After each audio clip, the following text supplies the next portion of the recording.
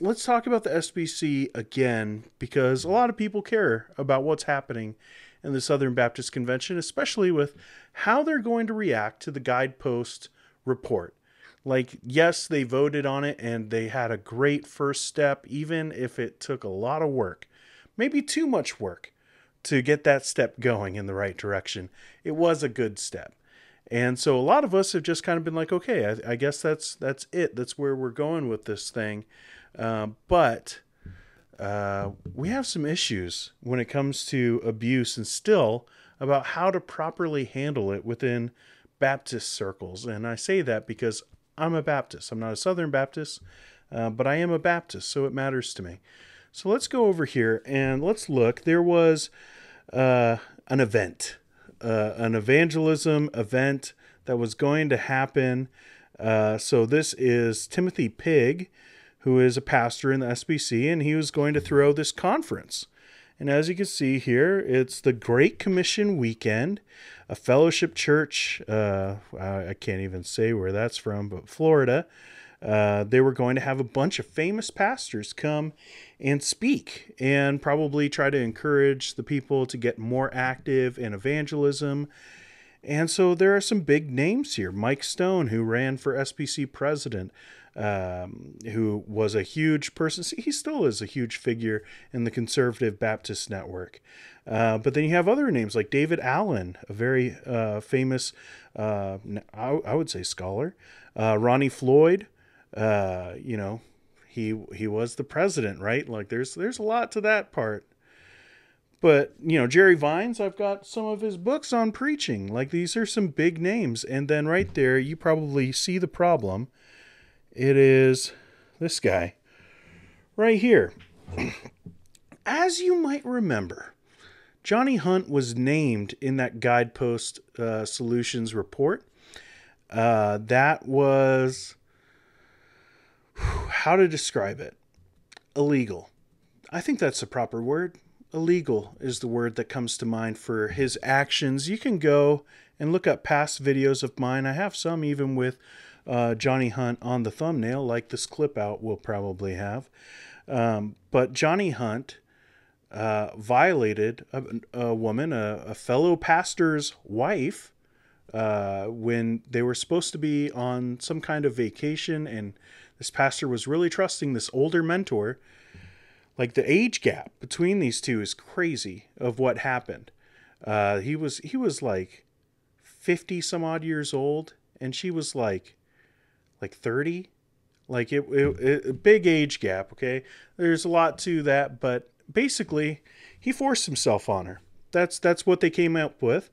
That was corroborated with others around who heard that story right off the bat. And Johnny Hunt at the time said, I did not do that. We pulled a Bill Clinton and said, I did not do that. This is a lie. I don't know this person. He started with that, even though they were well known to be friends, like this kind of mentor, mentee kind of relationship between these two pastors. And so like everyone knew that wasn't true, but he was trying to go with that he just didn't know this person. And so eventually he said that it was consensual. It was not. It was not. And yet, here we are, not even a year out. We're talking about, 6 months after the Guidepost Solutions report came out?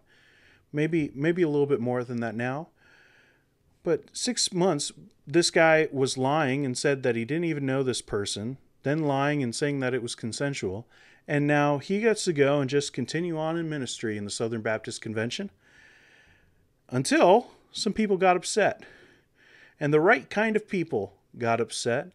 Bart Barber, the president, came out with a statement saying that if he had the power to defrock him, in other words, to take away his license to preach, which isn't a thing in Baptist world, in Baptist theology, we don't do that. But if he had that power, he would do it. Johnny Hunt is not qualified. Is not qualified in the slightest. He is not the husband of one wife. He is not above reproach.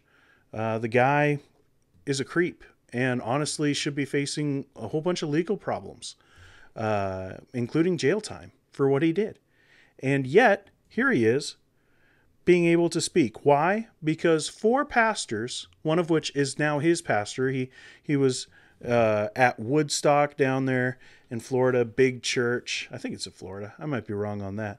But big church, and now he's attending his buddy's church. And go figure, one of his buddies and 3 other guys that are friends of his said, "Oh, we've gone through a restorative process," and he gets to pastor again. That's not what restoration looks like in Scripture. Restoration is about you confessing your sin and making it right with that person. Like, we're not even talking to the church that he wronged, that he pastored, that he lied to for years. This was years ago. Actually, shortly after he was SBC president, that's when that stuff happened. And so, like, this was years ago. He still didn't do anything. He didn't go to the church and apologize. He didn't go to this woman and apologize to the husband and apologize. He never did any of that stuff. So restoration, according to a couple of Baptists, doesn't look like anything like what Scripture has. Scripture, confessing your sin one to another, making things right. He has given us the ministry of reconciliation. We should be about that. And yet he doesn't do it. So I guess what I'm saying here is that I think that we have a real problem as Baptists. Like, I am a Baptist. Like, I say it this way to a lot of my friends: I'm more Baptist than you. I'm a Baptist. But I think that, man, we really need to rethink our accountability. Now, if we do it right, if we have a plurality of elders, if we're accountable to our local churches, if we're real and transparent with those churches, with fellow members, with fellow elders, there should be accountability that's just built into our relationships. But when something like this could happen, and if it wasn't for Twitter just like losing their mind, it would have happened. There's just something really wrong about that. And so, like, I don't know, like, I don't think it's beyond the power of a denomination. And, you know, SBC friends, you know it when I say it, like, you're a denomination. Like, come on, all this convention stuff. We know what you are. You're a denomination. It's okay. But, like, there should be at least some power to be able to do something about these kinds of things. I don't know what that looks like, but I think us Baptists, we need to start having some conversations about what that looks like without losing the autonomy of the local church. Like, that at least a ball can get rolling to where we're not having to have these huge blown out fights on Twitter in order for just one guy who should be facing prison time, or at least legal action of some kind, like, that they should be able to go and preach. Like, no, we should be able to have something to where we can deal with these things without having to go to the courts of Twitter and let them rule. Now, I am thankful that they did. I do want to point out just one thing with Timothy Pigg's letter here. I thought it was interesting. So he says, this year the goal was the same: assemble a team of gifted expositors to feed my soul and members of Fellowship Church for our Great Commission weekend. In a stroke of naivete, I did not, in wisdom, allow enough time to pass before inviting Dr. Johnny Hunt. Therefore, in light of this oversight of wisdom, I have asked Dr. Johnny Hunt to step aside from being with us at our 2023 Great Commission weekend. So that's his reasoning for not having him. Not enough time has passed. You guys still remember what he did. And I gotta wait, I guess, until you guys forget.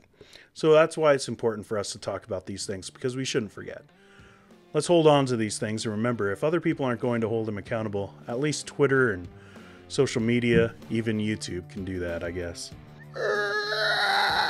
Oh, sorry, didn't see you there. Didn't think you were going to watch the whole video, but you did, so that's good. Probably means that you like the video, so hit the like button before you click over here, maybe. YouTube is going to have a video over here for you to watch. Right here.